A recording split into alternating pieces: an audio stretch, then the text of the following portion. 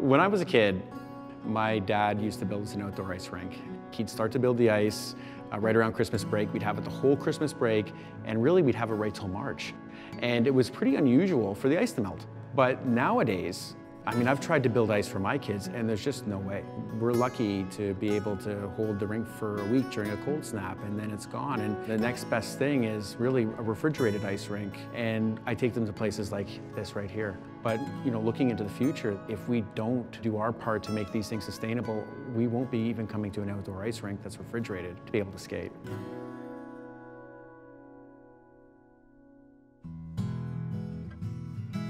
We're at the Barbara Ann Scott Ice Rink Trail right in the middle of downtown Toronto.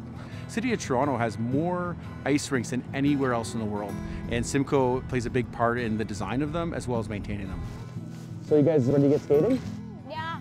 Our job is we make it cold. We need to keep it below the freezing point under all conditions, from 10-degree sunny days to -40. We have to take all that into consideration when we engineer an outdoor ice surface.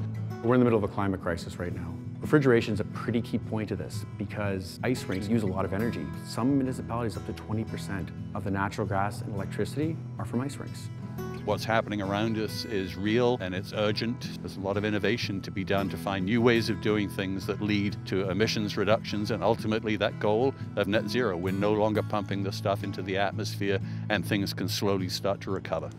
It made us want to double our efforts to make sure that we were doing our part, because the alternative is there's no ice rinks. But then that compromises our quality of life, and that's something that we don't want to see happen. It's pretty neat about CO2 in general. It's like almost like a hidden secret in a way. This particular rink is really exciting because it's the first of its kind in the world. It's the first time a CO2 transcritical ice rink for a skate path has been used. When you think about it, we are surrounded by CO2 in the air. This is a natural refrigerant that has absolutely no impact on the environment. For this application, it was a good choice because the refrigerant is non-toxic, high efficiency, more than double the alternative refrigerant that was going to be used here. We're in a park, there's always concern. We don't have to have that concern. If there was a leak, it would just break down and cause no ill effects. The idea is you're gaining efficiency by not having to take heat out of multiple steps. We go straight to the floor, we remove the heat, we use that refrigerant then to carry it and remove it. For every ton of refrigeration, it requires less horsepower to produce it. So much less, in fact, that it would be 50% or 60% compared to other systems. But a trail like that, it's just a pipe going along the design of the trail. CO2 is being circulating in those pipes, and it came back as a gas, and it's changed back into liquid and pumped again. If we can run a system much more efficiently, the customer is able to reduce their costs, and in this case, save taxpayers money.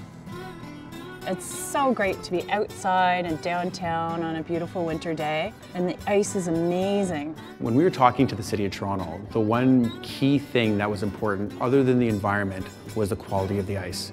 The ice is fantastic.